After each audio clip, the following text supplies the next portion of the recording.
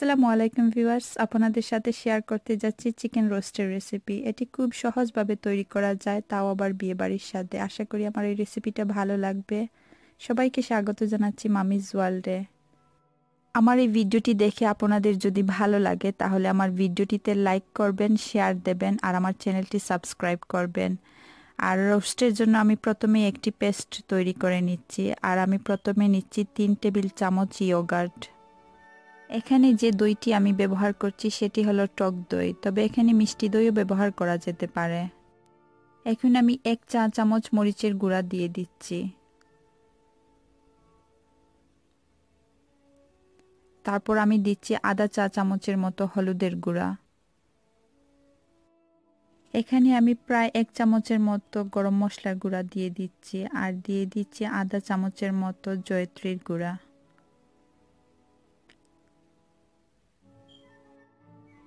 এখানে আমি অর্ধেকটা জয়ফল নিয়েছি আর আমি সেটাকে গ্রেট করে এর মধ্যে দিয়ে দেব।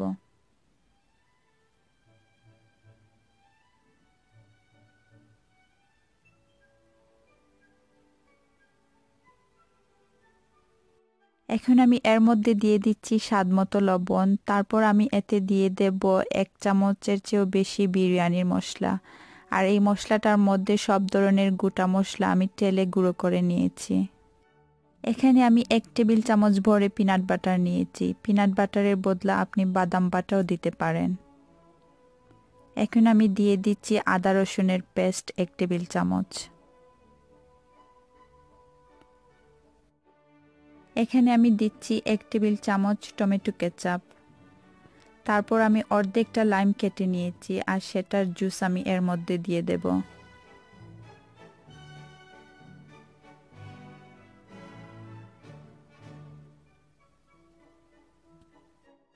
এখন এই সবগুলাকে আমি একসাথে ভালোভাবে নেড়ে একটা ভালো স্মুথ পেস্ট করে নেব।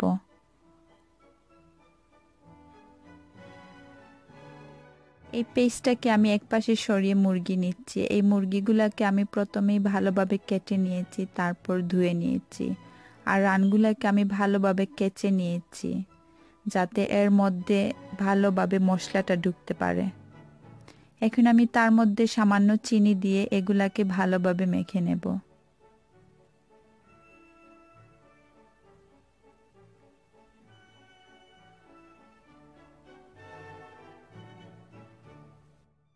রানগুলা যখন ভালোভাবে চিনির সাথে মেখে নেওয়া হবে তখন সেগুলাকে আমি স্ট্রেইট ওয়ে তেলের মধ্যে ফ্রাই করে নেব।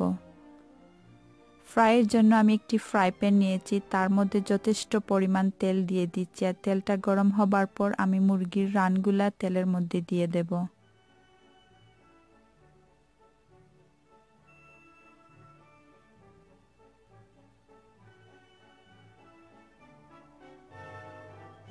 সবগুলা রান তেলের মধ্যে দেওয়া হয়ে গেলে আমি এক এক পাশ 4 থেকে 5 মিনিটের মতো ভেজে নেব যাতে এর মধ্যে হালকা গোল্ডেন কালার একটা ভাব আসে।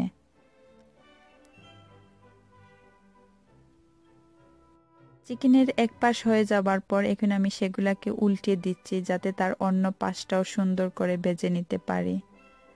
আমি যে প্রথমে চিনি ইউজ করে চিকেনটা ফ্রাই করেছি, আপনি যদি মিষ্টি দই ব্যবহার করেন তাহলে চিনি এখানে ব্যবহার করবেন না। আমি টক দই ব্যবহার করেছিলাম সেজন্য চিনি ব্যবহার করেছি। এরই মধ্যে আমার চিকেনটাও ফ্রাই হয়ে গিয়েছে।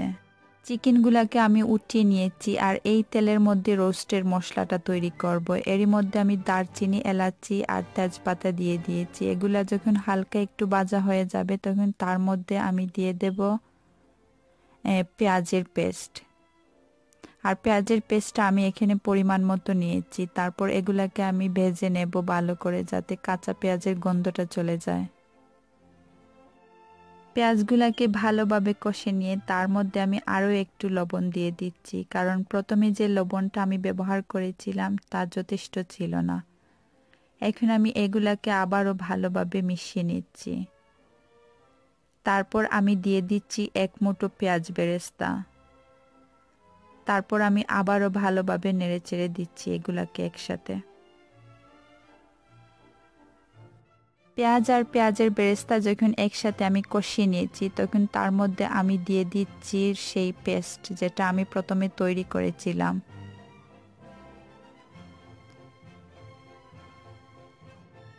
সবগুলা পেস্ট দেবার পর এখানে আমি দিয়ে দিচ্ছি আলমন্ড আর রেইজন। এইটা অপশনাল, না দিতে চাইলেও কোনো অসুবিধা নেই। এখন আমি এই সবগুলাকে একসাথে ভালোভাবে কষিয়ে নিচ্ছি।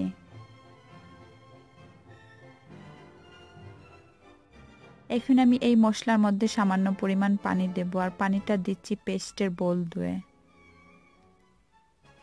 তারপর এইগুলাকে আরও একবার ভালোভাবে আমি নেড়ে দেব।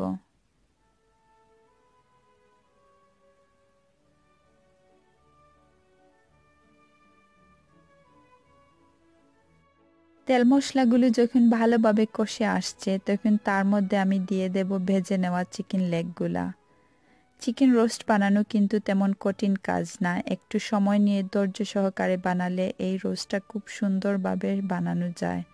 আমি আশা করি আমার এই ভিডিওটি দেখে আপনারাও বানাতে পারবেন।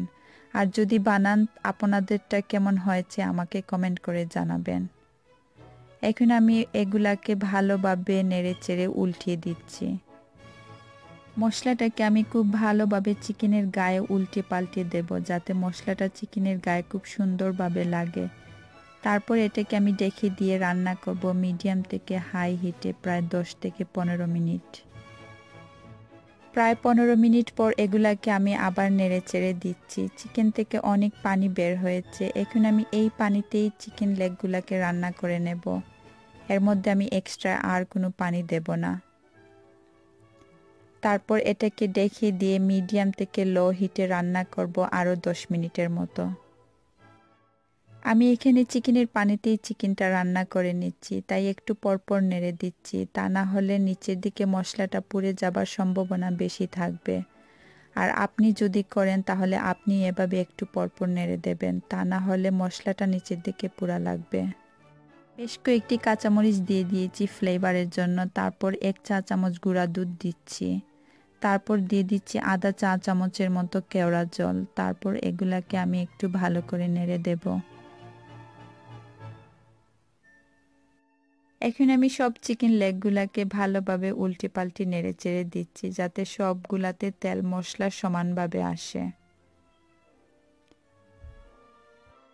চিকেন লেগগুলাকে যখন আমি ভালোভাবে নেড়ে চেড়ে দিয়েছি তখন এটাকে আমি ডেকে দিয়েছি, আর কুকারের আঁচটা আমি একদম লো হিটে নিয়ে এসেছি। লো হিটে আমি 10 মিনিটের মতো রান্না করেছি, আর এরই সাথে আমার চিকেন রোস্টও রেডি হয়ে গিয়েছে। আমি আশা করি এটা আপনারাও তৈরি করবেন আর কেমন হয়েছে সেটা জানাবেন। সবাই ভালো থাকেন। আল্লাহ হাফেজ।